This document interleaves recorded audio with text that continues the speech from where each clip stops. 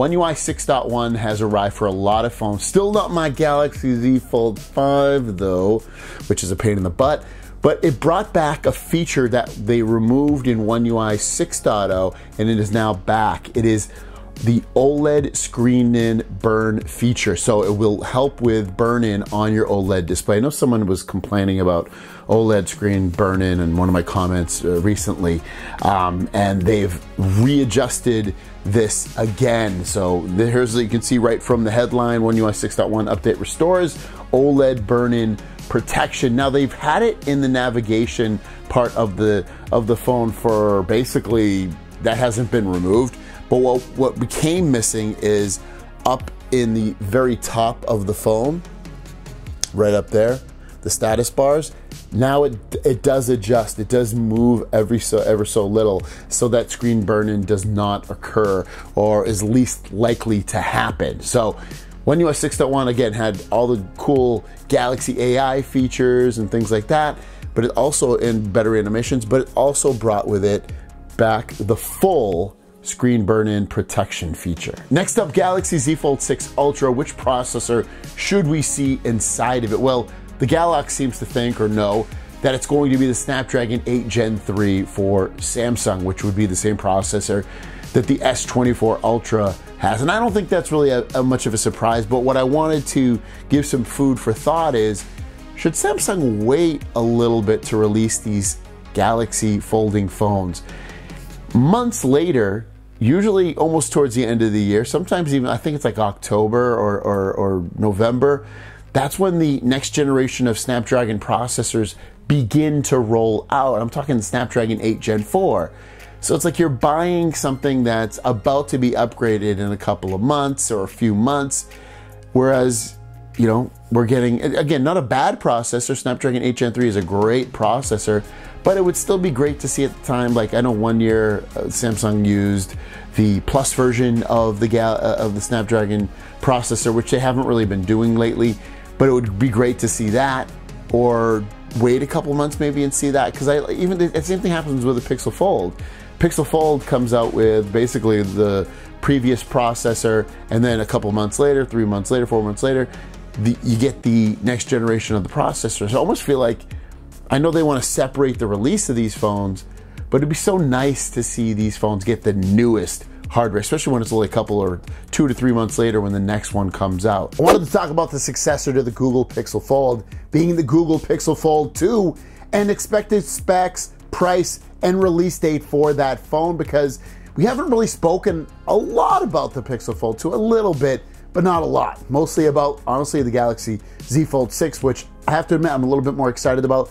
But the Pixel Fold 2 looks really cool, at least the design change that they're going with, and I wanted to talk about it, especially after playing with my Pixel Fold a little bit today. So let's talk about the Google Pixel Fold 2. First of all, the processor inside that, there's rumors that they're gonna delay the release about this phone a little bit and push it out when it comes out in time with the Pixel 9 and 9 Pro. If they do that, you're looking at a release date of October for the Pixel Fold 2.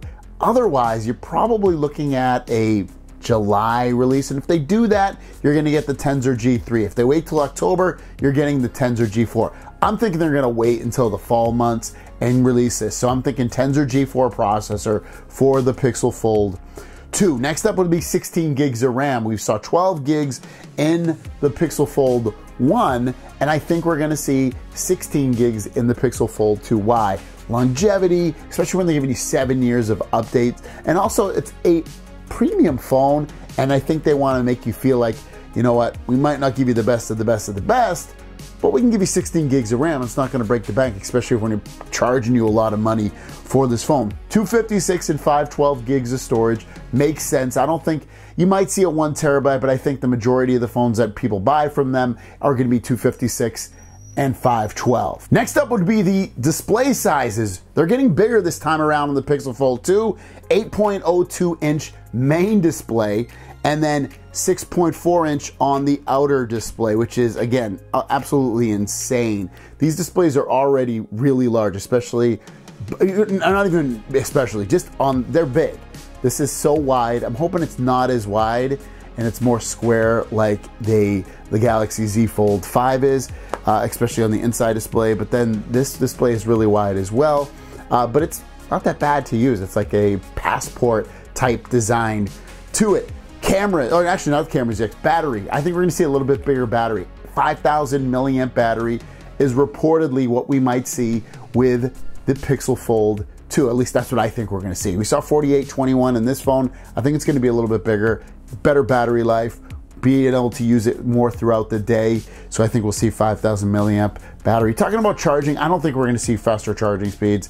I think it's gonna be the same, which is like 30 watts wired on there, and then wireless, I think it's like 10 watts or something. It's not that fast, maybe 15 watts. Cameras, I think we're gonna see a little bit of upgrade. I actually think we're gonna see Pixel 8 Pro cameras on the Pixel Fold 2. I don't think you see Pixel 9 cameras, but I think you see Pixel 8 Pro camera. So I think you'll see the same exact megapixel lineup as you did on that phone, which is still really good cameras. October release, I think we're gonna see that, but there's a possibility it might be summer release. I think it's gonna be October though, and a price of $1699 on there, which is still really expensive. Some new exciting developments for the Galaxy Z Fold 6 Ultra, Galaxy Z Fold 6, and there's gonna be two, let's start with that story first, two FE foldable phones coming out this year. There's a screenshot. I'm not going to show the screenshot just in case it copyright strikes, but ultimately, as you can see from the headline, two foldable Galaxy FE foldable phones. They're going to end up being Galaxy Z Fold FE and Galaxy Z Flip FE. These are going to be mid-range phones with some high specs, some low specs, with a middle of the road price. So you're gonna get inexpensive Galaxy Flip FE and then Galaxy Z Fold FE as well, less expensive. And there's rumors, remember, that FE Fold's gonna be like 900 bucks. And then I can only imagine what they would do with the Flip. If it's really, if the Fold ends up being 900 bucks, which I don't think it will, but if it is, you've got to imagine that Flip FE is gonna be like 500 bucks. And maybe they'll get rid of the outside display on that to keep the price even lower. So we'll keep our eyes peeled on these ones, but it's crazy. And it's gonna be a crazy, July, August timeframe for Samsung, and then months after, if they end up releasing these FE phones, months after the release of the regular foldables and flips. Next is Galaxy Z Fold 6 and 6 Ultra. Man, a lot of exciting developments coming with this one. So let's start it off. All this information coming from Ice Universe, who starts off by saying the following, that this is the prototype of the Galaxy Z Fold 6. I want to show this first because it shows off what the outside display is going to be, a 22:9 aspect ratio, and it still looks like a tall phone, but it's definitely, without a doubt, wider. And I'm going to go comparison dimensions from the 6 to the 5 just to show you that it totally is. So I'm approving of this design. Now, it was a little tall seemingly still, but definitely wider, definitely more usable, and there's more exciting stuff about the Z Fold 6 as well. He says that the exclusive Galaxy Z Fold 6 weight is 239 grams, and it finally reaches the first tier level, meaning it's one of the lightest foldable phones. It weighs the same as the Voyager Black One Plus Open, and I don't have the black one. I have like I think it's the green one or whatever color that is, and it definitely feels pretty good in its weight. Nothing too overbearing, which is always good. He also says that the Galaxy Z Fold 6 standard version has an unfolded thickness of 5.6 millimeters, a folded thickness of 12.1 millimeters, and a weight of 239 grams. The resolution of both the internal and external screens has been improved. That's right. Resolution is higher on the internal and external displays. The internal screen is 7.6 inches, is the same screen size now, and it has a 7.6 ratio. And the external screen is 6.3 inches with a 22:9 aspect ratio. And I told you someone broke these down, these measurements. And here's on top, you see the Z Fold 6, on the bottom Z Fold 5. You can see that when unfolded, it's thinner at 5.6 millimeters, or a whole half a millimeter thinner. Folded, again, much thinner, this time 1.3 millimeters thinner on the Fold 6, which is a big improvement. Weight, 253 versus 239, so it's 14 grams lighter. Internal screen, you can see it's keeping that 7.6 inches, and then the display is a 0.1 inches bigger on the newer version, but the aspect ratio has changed. Exciting developments on here.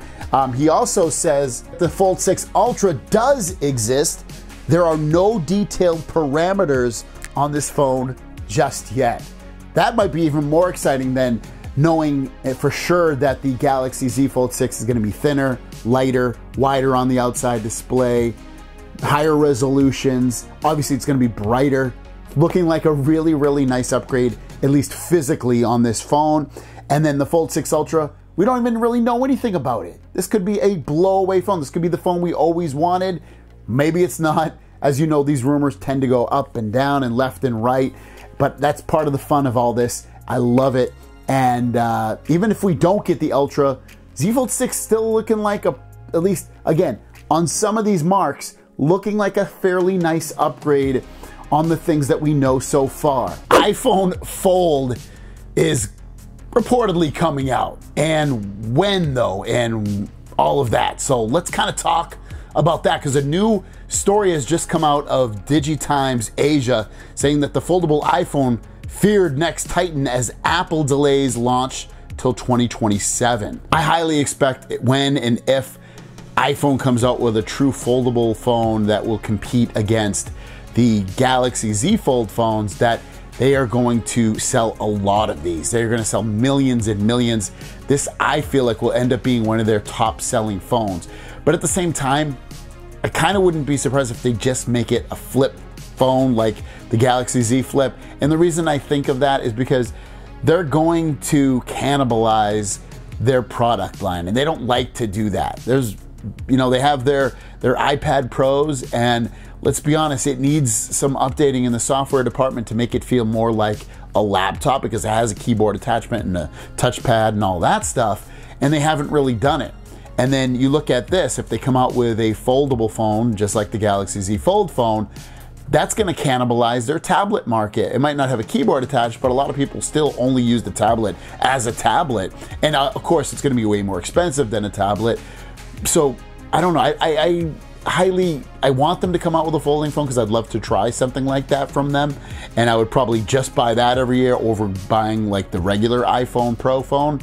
But I don't know, I kind of feel like it's not gonna end up being a folding phone. I hope it is, but I kind of don't think it is, because I don't think they want to cannibalize their tablets. We'll run through this one real quickly. Galaxy S24 FE Fan Edition is coming out in summer, or should be summer of this year, 2024. So if you're a Fan Edition fan, they came out with the S23 Fan Edition last year. It was a pretty good phone, and this year should be even better than that. How much better? I wouldn't go crazy with it, but definitely a slightly better iteration of it. Now we have some news about the Galaxy Z Fold 6 that is just not appetizing. It's not what I wanted to hear. It's not what I expected, to be honest with you, and it's a bit of a letdown. And this Ultra phone better come out everywhere, because the regular Galaxy Z Fold 6 in some ways looks like a cool upgrade, like I mentioned yesterday, with the thinner design and lighter design and wider displays, that kind of stuff. But this is just a complete letdown. Tweet coming up from Ice Universe is saying that regarding the Galaxy Z Fold 6 battery, it is still 4,400 milliamps and has a charging power of 25 watts, which we did talk about last week. So definitely a big letdown. It has the same battery size as the Galaxy Z Fold 5, and that phone, for me, doesn't get great battery life. And now you are making the phone lighter and thinner and wider. Put a bigger battery in there for us. We want something bigger. I mean, for me, it's like, I don't mind if it weighs a little bit more if I get better battery life. And maybe they're looking at it like, hey, we're only gonna throw in 300 more milliamps or 400 more milliamps, and in day-to-day usage, it doesn't make that big of a dent in terms of battery usage that for the user. And I think the user would rather have a lighter phone. I can see that makes sense. And it's not Samsung's order to detail that to us before they even put a phone out, and rumors are being spoken. But even when the phone's released, it's not like they do an interview and they're like, yeah, we made the battery a little bit smaller or the same size because we wanted to keep the phone light. I just don't feel like they'll say that. They'll make up some corporate lame remark. So this is definitely, I look at this as a stab in the heart in a way, because you're going to get the same battery life, if not worse. I definitely don't expect you to get better battery life with this phone. Galaxy Z Fold 6, we've been hearing a lot about this phone recently within the last couple and few weeks, months even, and I wanted to go through everything that we know thus far because I think it's important to do this, and this stuff will change. Some of this will be incorrect, some of it will be correct, some of it is rumor. So I wanted to go through all of that with you guys right now. First of all, the display, 7.6 inch and 6.3 inch, might be 6.2 inch, 120 hertz on both, 7:6 aspect ratio on the main display, 22:9 aspect ratio on the other display. And both of them are supposed to have higher resolutions. We don't know how much higher resolution, might be a little, might be a lot. I assume it's just gonna be a slightly incremental higher resolution, meaning more pixels per inch, meaning the displays will just look better in general. Now, about those displays, we're thinking, and we kind of know some of this stuff, bigger, wider, brighter anti-reflective displays. Why? Because we know it's gonna be bigger and wider because of the dimensions, which you can see at the very bottom of this. And then also the fact that the displays generally year over year get brighter. So I expect the same thing to happen with the Galaxy Z Fold 6, and then anti-reflective displays. They had it in the Ultra version. I think they'll have it if the Galaxy Z Fold 6 and the Galaxy Z Fold 6 Ultra both come out. It might not have the anti-reflective displays. It might go over to the Ultra version of the Z Fold 6. I still feel like we're gonna get anti-reflective displays on here. 2000 nits brightness, which would be higher than the previous generation. This is kind of a rumor right there. We don't know fully what the nits are gonna be. Could be a little bit lower, could be a little bit higher, could be exactly this. I do expect it to be more nits in terms of its brightness higher than the previous generation. Snapdragon 8 Gen 3 for the processor is a complete given. We know this. It's already been rumored to be this anyway, and the very strong rumors at that. RAM, 12 or 16 gigs of RAM, not completely sure which. Man, if this Ultra phone comes out, it's probably gonna be 12 gigs on these ones and then 16 gigs on the Ultras, but I wouldn't be surprised if we see 16 gigs on the 1 terabyte version of this phone, so that's why I'm gonna throw in 12 and 16. Storage, 256, 512 and 1 terabyte. I think that's a pretty much given. That's what they've been doing every single year. I don't think they're gonna cut out the 256 just yet. So I think you'll see 256, 512 and 1 terabyte on the storage. As for the cameras, I think we're gonna see the same cameras that we saw last year and the year before that on these phones, which would be 50 megapixel, 12 megapixel, and 10 megapixel for those cameras. Nothing to write home about, but fairly solid cameras in general, not the best that Samsung has to offer. Thinner and lighter, we should see that with no problem, meaning the body itself, it is gonna be thinner, it is gonna be lighter. Again, that is at the bottom of the page. You can see that right down there. Titanium frame, if I'm not mistaken, we have heard about this as well, that it will have a titanium frame, just like the Galaxy S24 Ultra, so shouldn't be any big surprise. Bigger cooling system, again, not really a bigger surprise. Generally, the cooling system built into the phone is bigger year over year. It was bigger on the S24 series. Expect to see that same carryover to the Z Fold 6 for better performance, better gaming, and better prolonged performance as well, as the phone needs to use more processing power. Next bit of information would be the S Pen support. Now, if the Z Fold 6 Ultra has S Pen support, there's a chance the Z Fold 6 might not. I still think it will, but there's rumors that one of the Z Fold 6, definitely the FE, when and if that comes out, won't have S Pen support, but I kind of expect the Z Fold 6 and Fold 6 Ultra to have Pen support. AI integration, again, obviously it's in 6.1, it's gonna have the AI integration, shouldn't be coming as any surprise for that. 4400 milliamp battery, that's what Ice Universe just told us used recently, and that's what we can expect with that, which is the same battery size as the Z Fold 5. 25 watt wired and 15 watt wireless. Definitely we know on the wired charging, that's what they're going to use. Ice Universe confirmed that, and I can't imagine they're going to go higher than 15 watt wireless. They haven't on any other phones recently, and they won't do that on the Z Fold 6 either. 7 years of OS updates, which is pretty much given, especially with what they're doing with the S24 series. Expect for that a lot of the same carryover with this phone as well. 239 grams in weight, which would be lighter than last year's Z Fold 5, and put it in line with the black version of the OnePlus Fold phone. 5.6 millimeters unfolded thickness and 12.1 millimeters folded thickness. That's what you can expect with that. And yeah, just, you know, the phone's gonna be, and I've said it before, in a few ways it'll be upgraded, in some ways it'll be a level playing field with the Z Fold 5, and then in other ways it's time they upgraded and they're not upgrading and it's a bit of a disappointment. I think overall, if this is the only Fold that comes to most countries, the Fold 6, and meaning, like, say we don't get the Fold 6 Ultra and this is what we got, is a bit of a wider display and anti-reflective display potential, that much of a difference, and, you know, a faster processor, which it's already pretty fast on the Z Fold 5, a titanium frame, you know, maybe a little bit more RAM. Is it worth the upgrade? I don't know. Maybe it is. Maybe that bigger display is going to feel, the wider display is going to feel a lot different.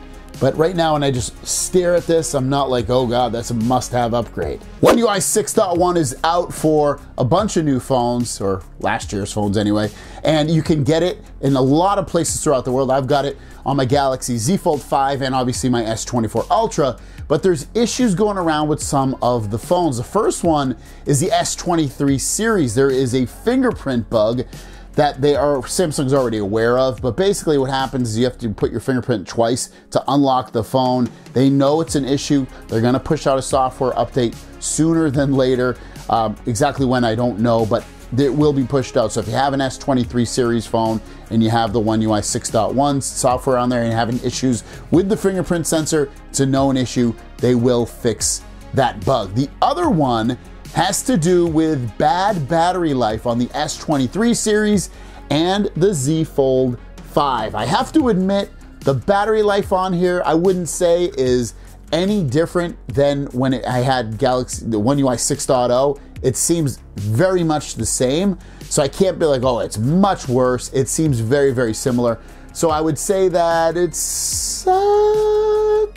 It's not good. But I also wouldn't say it's One UI 6.1's fault. I think it's just Galaxy One UI 6 in general and this phone together, the mix, because I feel like on the S24 Ultra I get really good battery life, and that has One UI 6.1, but on the Z Fold 5, which is the only other phone I have One UI 6.1 on besides the S24 Ultra, it never had good battery life anyway. I wasn't really expecting it to get good battery life after this update anyway, and plus remember, the battery is 4,400 milliamps, and having to power up this huge massive display all alone by itself is obviously going to use a lot of battery life. So other than that, though, One UI 6.1, I did have a little bit of touch responsiveness issue with Galaxy Z Fold 5 this morning. I restarted my phone and that fixed the issue.